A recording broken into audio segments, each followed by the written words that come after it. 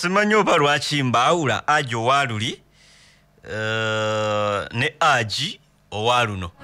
Ngamba Hajji oli gwe twakolanga naye akatuuti oba aliwa Hajji owaluli oyo nakyemalira akozesa ssente okwenywereza mu buyinza oyo Hajji owaluli naye bw'ofuna ssente ze Hajji owaluli kakasa bukakasa nti ekiddako agenda kwambula emisana tuku ku street buli omu akulabe kyentegeeza ajja kukakasa nti abantu bategedde nti walidde. He must make sure tajeti yebeera ki ebutu yabikolanga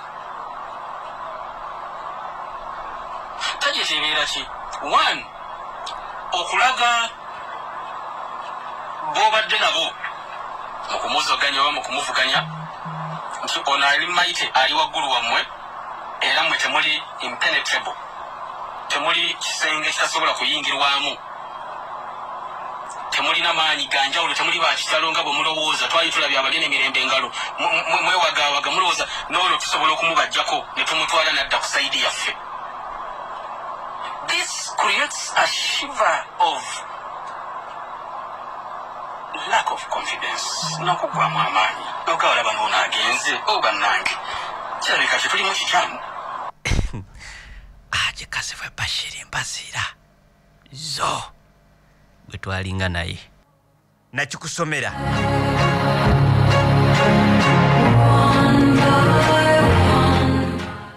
kati katulinde because nakusomera n'amateeka article 40 nenkugamba nti abakozi bonna ssemateeka ebakkiriza okukuŋŋaana okubeera ne yuniyoni zaabwe. In fact ssemateeka y'omu abakkiriza ogenda mu kyebeta industrial action wakati nga tusaba abasomesa ne gavumenti oba bakwatibwako ensonga bali mu buyinza bakkakkane kubanga balina abaana b'eggwanga ab'okusomesa.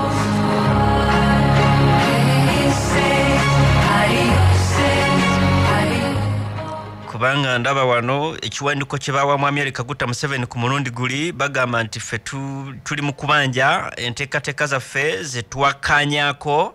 The increment was agreed upon nakusomesi nga 22 Juni w'omwaka gwa 2018 when a collective bargaining agreement CBA was signed between government and public service unions including UNATO.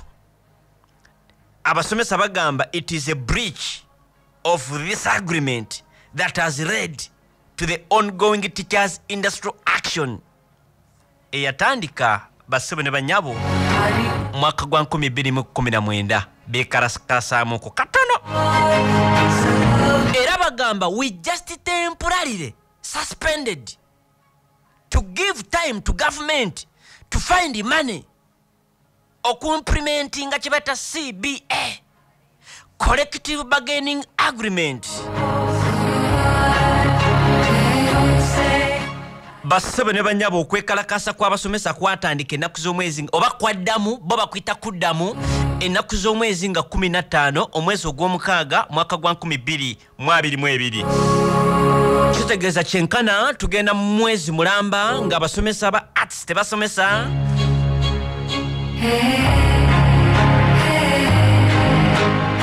Kyokka ne budget yakamala okuyisibwa temuli mu kasaala kakabaka ba parliament mwekali ekyo tokyerabira. Omanyi parliament yestera mu kakaayo era bakaba parliament bagenda kuongezebwa financial yejja bagenda kuongezebwa amafuta bikife amafuta gatukalubiridde bannaffe bano abafuna emmotoka abafuna allowance abafuna buli kimu zipadyemu nga batambula wano n'okuddayo okulambula emirimu ng'obuvunaanyizibwa bwe buli oversight era bafuna amafuta n'obukaddaana nga bakamala okubwezibika nga tebamanyi bwaki ne mu budget beeyongeza.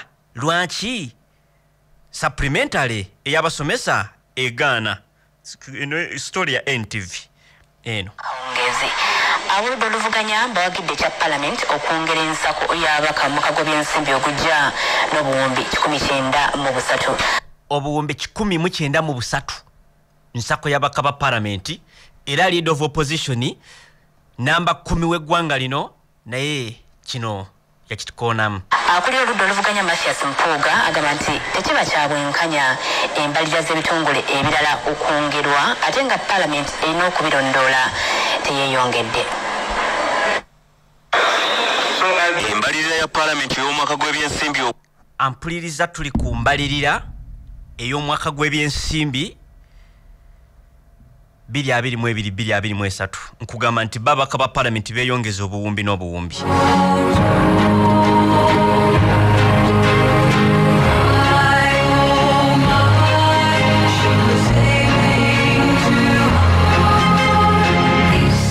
Namba 10 w'eggwanga lino mu kye tuyita the National Order of Precedence of Uganda, leader of opposition in parliament, yabeera namba 10 mu ggwanga lino.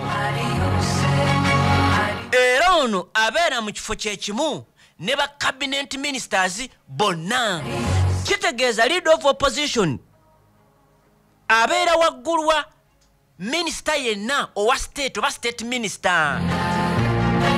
Because we twali tulaba the National Order of Precedence, twalaba His Excellency Kaguta Museveni, number emo is Excellency the Vice President Jessica Lupo, number 2, Right Honorable Speaker of Parliament, number 3,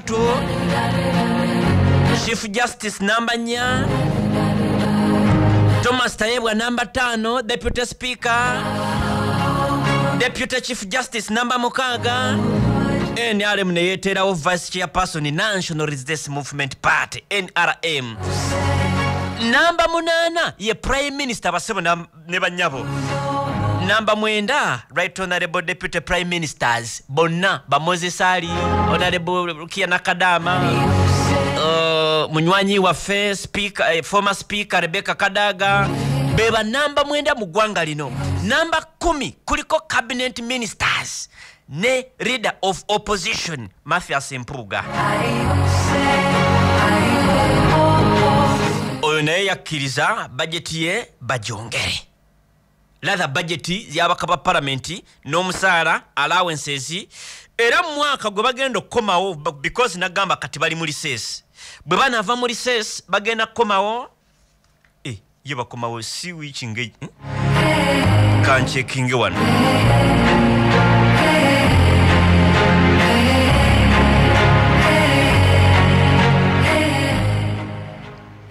Bagenda komawo era we bakomawo omwaka gwabwe ogwokubiri buli kimu kigenda kubanga bakirinyisiza ngamba babaka ba parliament.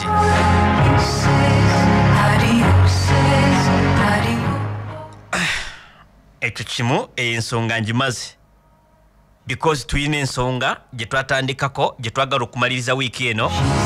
Etteka agamu ku mateeka agayisibwa twatunulira amateeka 2 Succession Amendment Act 2022 ne tugikuba wali gye tugenda okuba wali wiiki eno bagiyita Landlord and Tenant Act 2022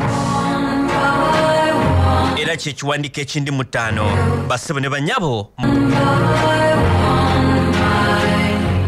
Terms and conditions ezibera mu agreement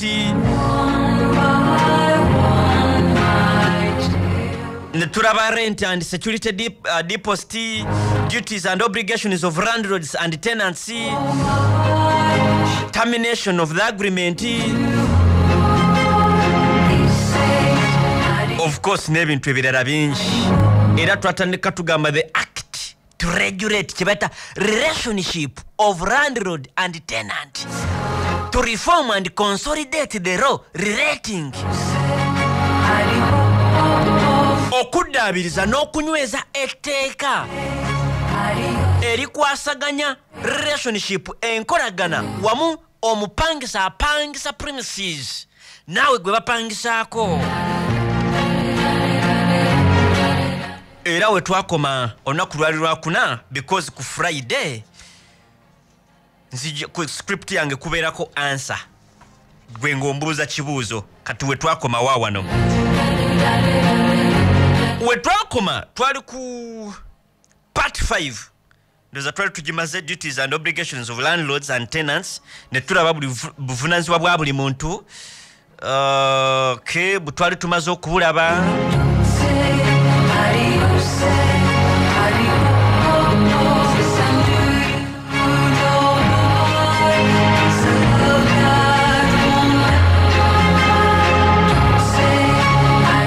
twafundikira etteeka litugamba nti landlord to ensure kibaita quiet enjoyment nti nyini mayumba shall take all kibaita reasonable steps to ensure tenant we aina kibaita quiet enjoyment okunyumirwa mu kasirise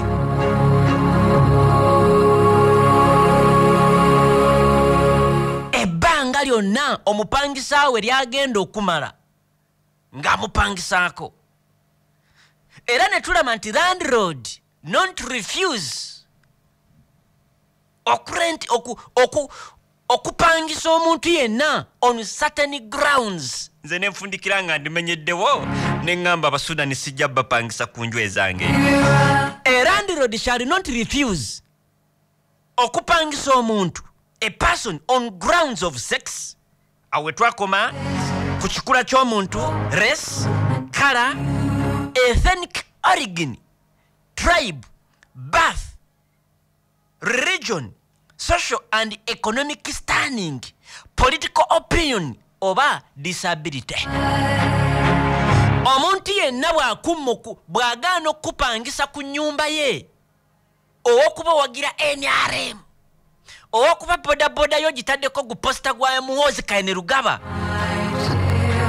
aba amenye etteeka oba olw'okuba gwakulaba ku TV nti owagira National Unity Platform oba Alliance for National Transformation oba ogaana okupangisa because oyina obulemu ku mubiri oba nti toli mulungi mu byanfuna toyimiridde bulungi oba wakuba oli munyarwanda oli mukigo oli muganda oli munyankole oba wakuba oli muddugavu nnyo kye bayita kala ng'oli muddugavu nnyo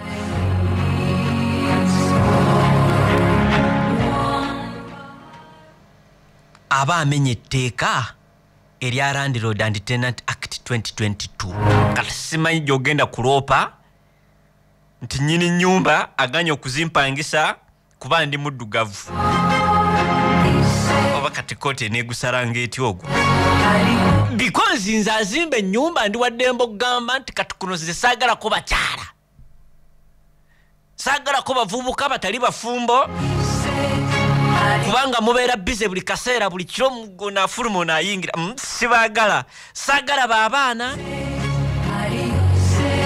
saagala tribe eno baŋŋamba njama nnyo baŋŋamba simanyi mufo ky'okusitama mukanya musitama wa bbali nziwulirayo tribe muwandawanda yo tribe eziwandawanda nga bo tebakirabanga buzibu nze sijja bapangisa ku nju ezange kasita nkizula nti kasita nkifunako obujulizi nti owandawanda kitegeeza nze etteeka ndimenyeddewo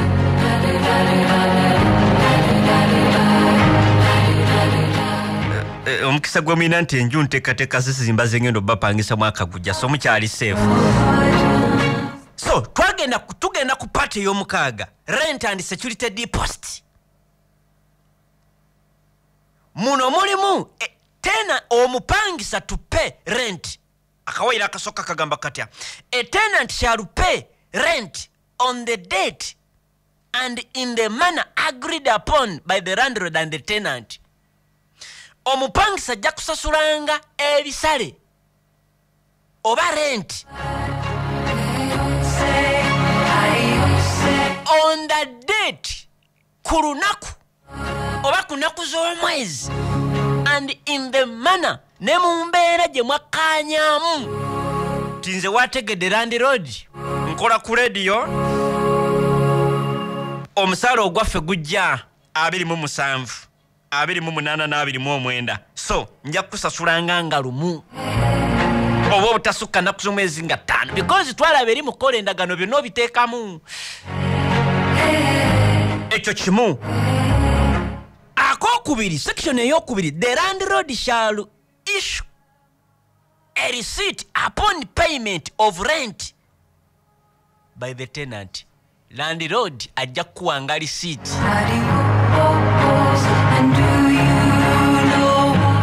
Inze wempangise Makerere Kavule bakoma obawa kubaka tinafuka nga nyinenju kubanga kuva mwaka gwa 2013 au 2012 bampako ku risiti emyezi egyasoka nga mukaaga kati Etteka ligamba bw'osasula landlord bwoti akuweerewo risiti naye mateeka tukozesa akagambo shalu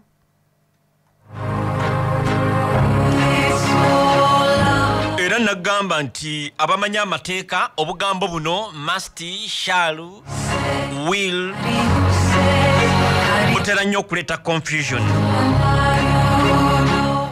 Akokusatu, the receipt issued in subsection 2 shall be in the form eyogerako eyogebwako in the regulation is issued by the minister.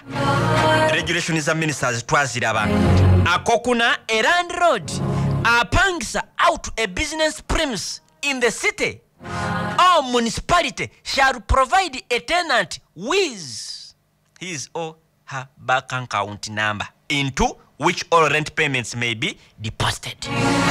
Landlord wenna ng'omuntu omupangisa akolerawo business mu kibuga kyebayita city municipality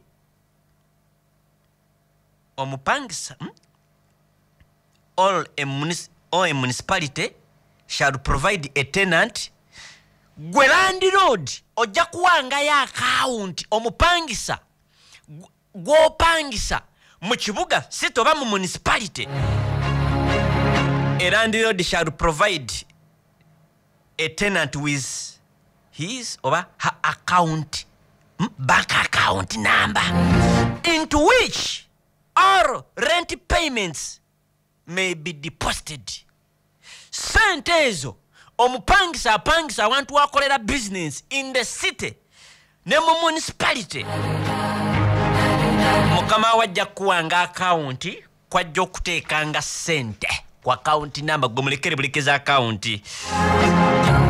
Kati simanyi oba agreement wenebanga nti nze zange saagala simanyi ate banka charges simanyi biki nze nja kuzikimanga mu bapangisa bange bwe zikola ne zigenda ku account endala nga government bwe yali esindika sente za Kiruhura district ne zigenda ku Kirumira account ya Kirumira omugagga Kirumira kabana efujjo liri mu Uganda bwe sente za Kiruhura accidentally mistakenly zagenda ku account y'omuntu Kirumira ne zigenda zigwa kuwe pupu bagenda okukigwamu just yali mistake.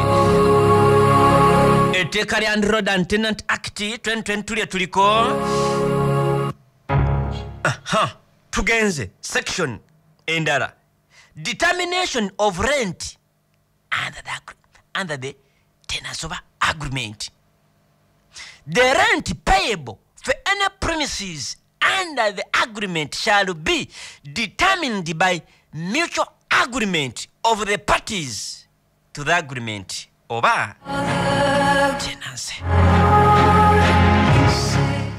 Sente ezigenda okusasulibwa for any awantu wopangisa mu agreement shall be determined zijja kusalibwangawo by mutual agreement nga mumaze okukanya mwenna gw'omupangisa naawe apangisa.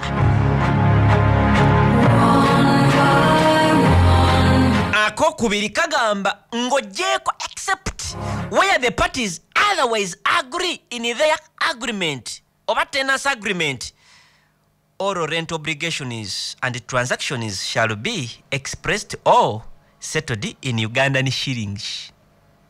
Basube ne banyabo aba abasuubuzi oba banyini bizimbe abali bagala okufuna sente mu dola yeni simanyi euro simanyi mafaranga simanyi buli kikacha sente kyonna etteeka lye bayita Landlord and Tenant Act liganye landlord okukaka omuntu yenna okukola transaction oba okusasula sente zonna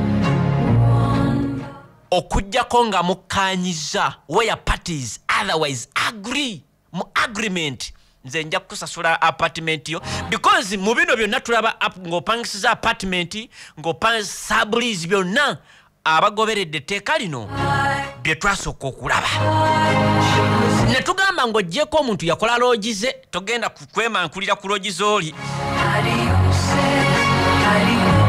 because loogi ojja n'ogamba ndi wano okumala wiiki emu musobola okukola ka agreement akammwako ne mukkaanya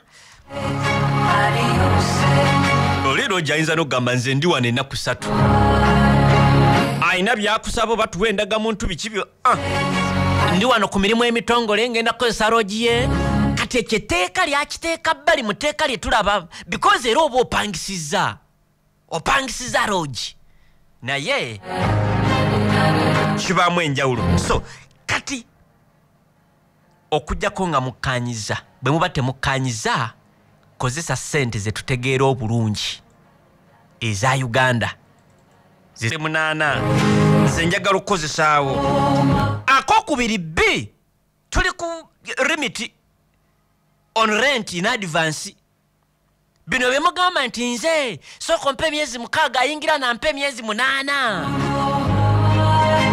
akawairo akalala B in case of the tenants of less than 1 month wakatinga agreement teyingira oba eri wansi wa mwezi gumu to pay rent more than 2 weeks in advance tojjanga kusasula rent more than 2 weeks in advance mu maaso. Subsection 1 does not apply where the tenant and the landlord mutually agree that the tenant pays the rent beyond the period specified. Naye bino bye twogerako subsection 1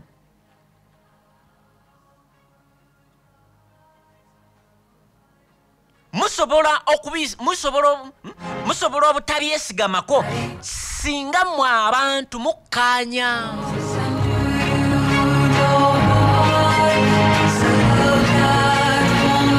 because n'amateeka gakkiriza okukkaanya wabweru wa kooti musobola ogenda mu plea bargain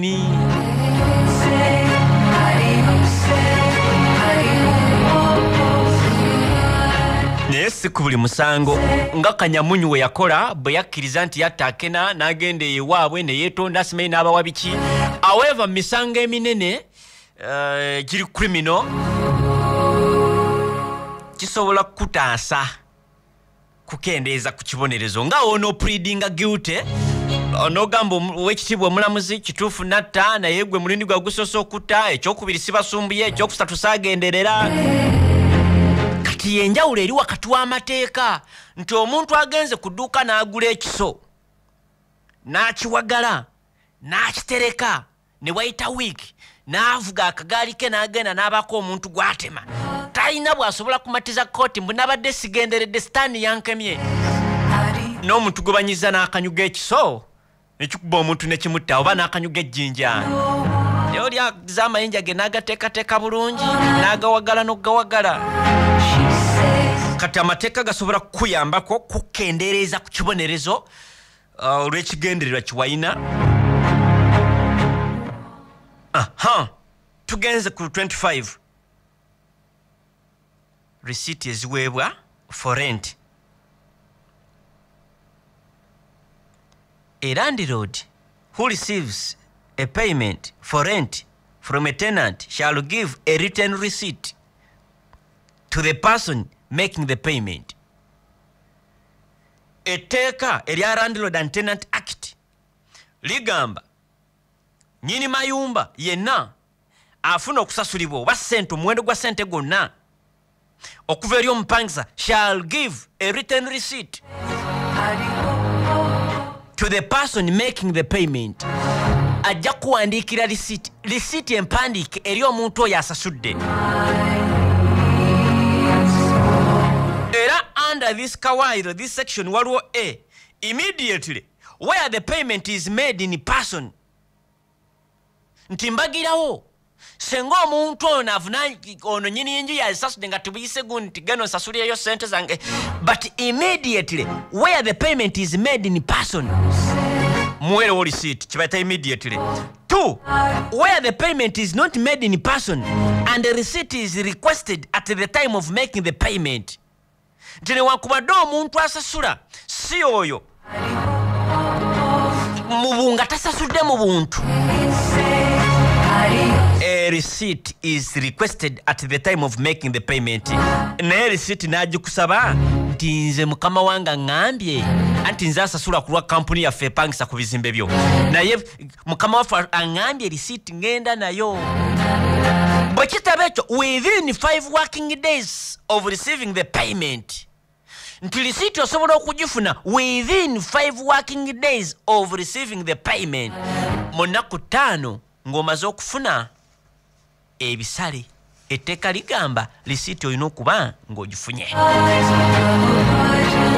2 a receipt issued under subsection 1 shall be in okubeera mu form gye twogeddeko wali, written form, and shall include among others the amount of and the period of which rent is paid. Kulina okubaako sente z'osasudde n'ebbanga ly'osasulidde, nti nsasudde emyezi 2 kati maaso, zirina okubaako. Bino bye birina okubeera ku receipt basebo ne bannyabo. The amount of and period for which rent is paid. Akokusatu, a landlord shall keep a record of all receipts of payments of rent by the tenant. Landlord byonna ajja bikuumanga butiribiri. Wano wakulu basebo ne bannyabo, increase of rent. Bongeza batya renti. Wuliriza munnayuganda omupangisa naawe apangisa. Tugenze ku kawaida 26 section esooka ng'ogyeko except where the parties otherwise agree in their tenants agreement, oba ng'ogyeko parties omupangisa ne landlord we bakanyiza mu nkola yaabwe ey'okukola agreement, a landlord shall not increase the rent at the rate of more than 10% annually. Omwaka landlord tapazenga bisale bya kupangisa more than 10% mu mwaka gumu. All such other percentage as may be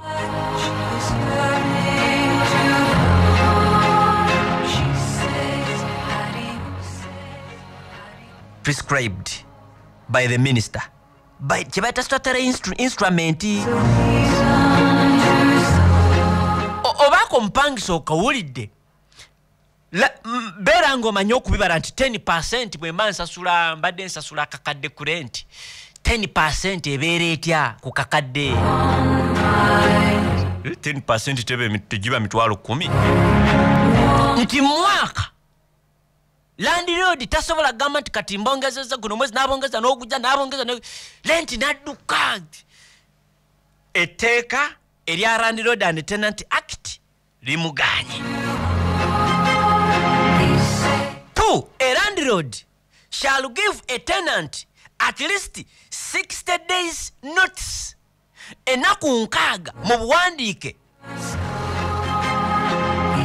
nga proposinga increase in rent. Kikuddiremu omupangisa munnange nti landlord shall give a tenant at least 60 days, ennaku 6 gy'emyezi 2 egijjudde notice mu buwandiike of a proposed increase oba increment in rent. Nti omupangisa wange weeteeketeeke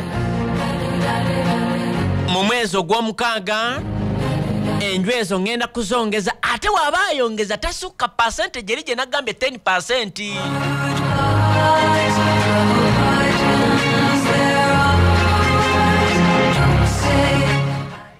kati wano wenfundikirira akokusatu kagamba a landlord under a fixed term tenancy shall not increase the rent before the term ends unless the agreement provides for a rent increase within a fixed term.